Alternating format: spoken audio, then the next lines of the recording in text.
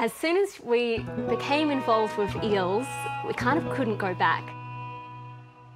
So we have made, as far as we know, the very first eel-skin instruments in the world from Tasmanian freshwater eels.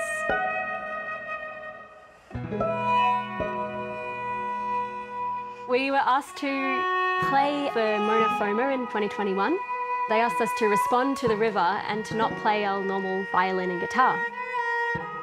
We were playing on a boat, so we went and asked the skipper, what's important to know about this place, Kanamaluka? And the skipper said, eels and mud. We started researching them. At that point, I don't think we knew anything about eels. In Tasmania, I think in most bodies of water, there'll be eels around. They are quite hard to find. They tend to hide under the mud, so they try to sort of sit under where the light is. Turns out that these freshwater eels, anguilla, are super ancient. The dinosaurs may have still been alive when these eels were first evolving. They're born about 4,000 kilometres north of here. The eels spend their whole lives in these rivers and lakes, fattening up and lurking. At the very end of their life, they go back home, and we just loved that notion. We thought we would base our instruments on some of the many skin instruments of the world. And for this instrument, we based it on the erhu, which is a Chinese instrument, usually uses a python skin. It's obviously a very different construction to a wooden instrument. Very standard sort of drum technique of having a frame. Yeah, it sort of sounds between a Okinawan sanshin, a gimbri, and a banjo. We've never made an instrument before, and we don't know how to catch an eel. The first problem to solve was how do we get hold of an eel? And unfortunately, neither of us fisher people. So I'm Chinese. I come from a culture that has a lot of history of eating eels and harvesting eels. I am sort of a chef and a cook. I have a background in marine science. We've had a lot of help along the way with eel harvesters of Tasmania, the export industry. We actually had our friend and chef Masaki, who is a professional sushi chef and also come from the eel districts of Japan, actually skin the eel for us for the first time. So this is what we came up with as the prototype. You can see it's just a piece of wood. This is a masking tape reel, and we've stretched the skin over it and just sewed it in.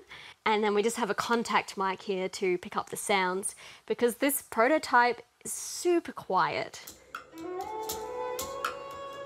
We were definitely surprised that the prototype sounded anything at all, let alone good. I've been playing with this prototype for the last 2 years, and audiences always love it so much. A luthier is someone that makes many different forms of instruments, and with Daniel, he makes quite a fair few different things: guitars, mandolins, even some violins in the past. This evolved into a beautifully designed eel-hoo, as we're calling it. So technically, the instrument making and the physics of it are not that different. They are in the family of skin-topped instruments. An eel is very different from a snake or a lizard. It is, first of all, an aquatic animal or fish. If you've ever worked with eel skin before, you'll know that it's very, very slimy and blubbery. Hours and hours and hours of trying to remove these layers to make it thin enough to be able to stretch a little bit over these instruments. Keep pulling. Our luthier did some beautiful woodwork and stretched a wider piece of eel skin over a bowl. And so now we can actually hear the sound acoustically, not just when we're amplifying it with a contact mic.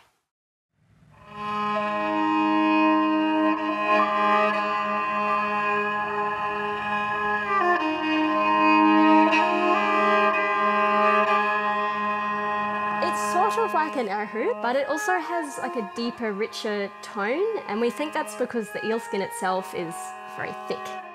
What we loved about these instruments is that they kind of gave us that thing that we were searching for. There's just so much potential for colour and texture.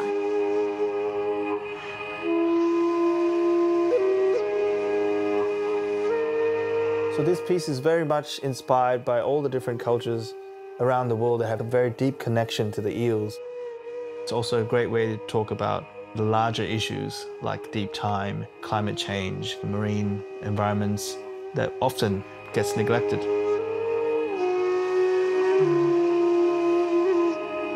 I think if you actually spend some time with eels, you just totally fall in love. We're trying to bring them a bit closer, bring them into the spotlight, bring them out of the murky depths.